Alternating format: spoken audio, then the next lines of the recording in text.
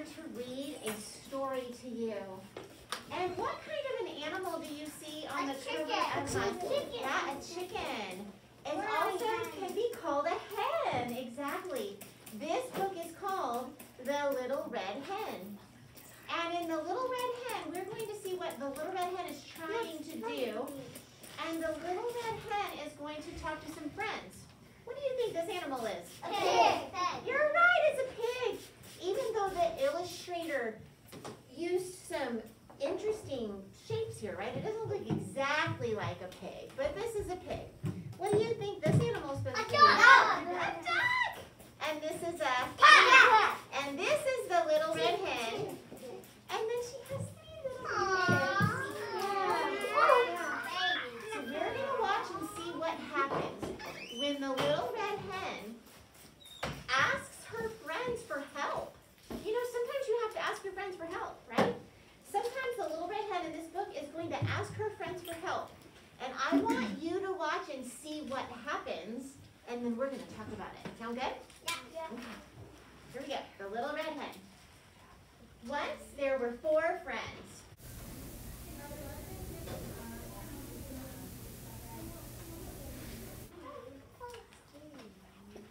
So, she went to her 3 friends and asked, who will help me plant the seeds? It's good to ask for help, right? Who will help me plant the seeds? Not I, squealed the pig. Not I, quacked the duck. Not I, meowed the cat. What's going to help them? Are her friends helping her? No. My goodness. Then I will plant the seeds, said the Little Red Hen. And she did. She's planting the seeds. And the seeds sprouted and grew into large stalks of wheat.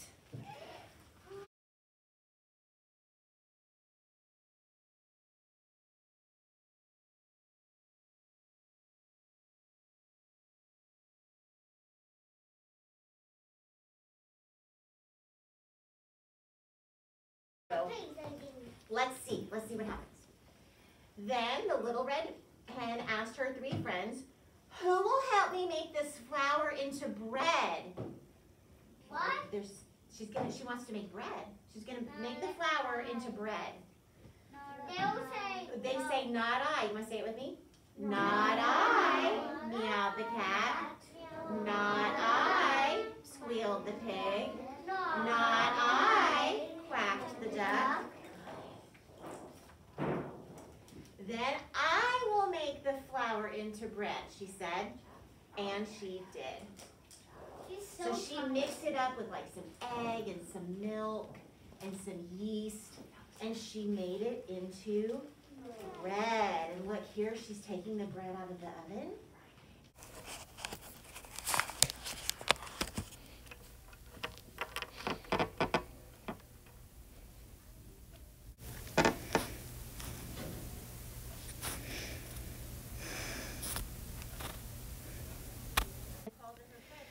So on this day, I was simply introducing the text to this sweet pre-K class to get them familiar with the text.